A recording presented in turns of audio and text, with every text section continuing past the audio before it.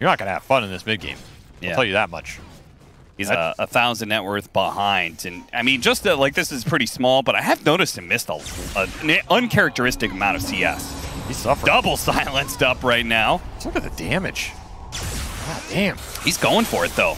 Wants this kill on him, 2 on Tari. See if he can get it before the puck kills the Io. Ion dice first. Abed. Oh, no! Misclick. Okay, doesn't matter. Gets that kill. Now he's got to make the long jump away. Kiyotaka might chase after him. He's got the coil. They need TPs coming in. The orb isn't going to land. That's super important. His Fly's going to be able to run interception. Freezing field. Immediate stun from the Minotaur. They do have the Noxious Plague out onto Kiyotaka. Abed commits and gets the kill. But Kiyotaka bought back and kills him right back into the play. Immediately goes for more. Flies low. Roger's dead. In fact, he was just sitting there underneath the wards.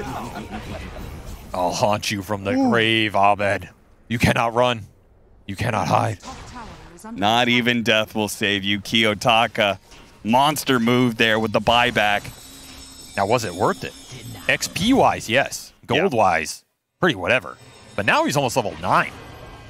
So not too bad, I guess, especially Shopify bringing a lot of resources mid. However, that's a nice pickup for Sableye here in terms of just getting involved in early fights, getting 2 kills. Going to push him really well up the board here.